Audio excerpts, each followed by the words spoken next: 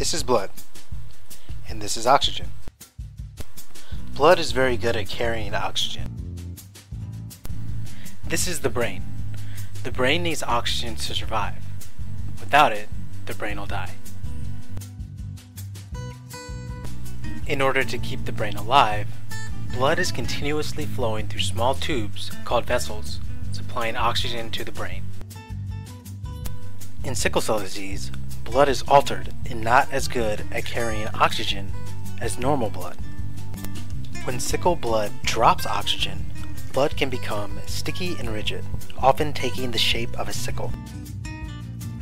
This sickle blood has trouble traveling through the smaller vessels and can block or occlude the blood behind it.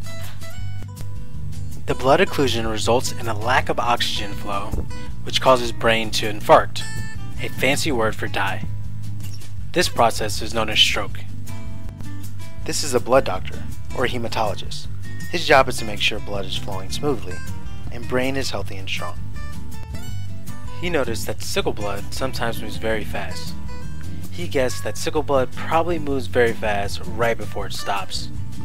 By replacing sickle blood with healthy blood, maybe the hematologist can prevent strokes. This blood replacement is called transfusion. The hematologist measured brain blood velocity using an ultrasound technique known as Transcranial Doppler, or TCD.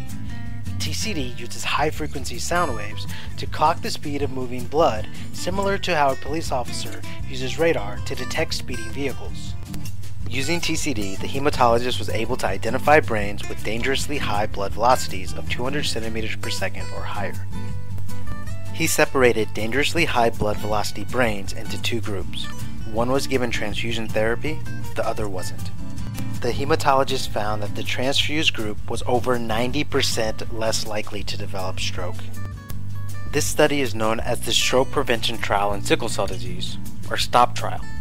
The findings of the STOP trial were so profound that the study was ended early, and now all patients with dangerously high blood velocities measured by TCD are placed on chronic transfusion therapy to prevent stroke.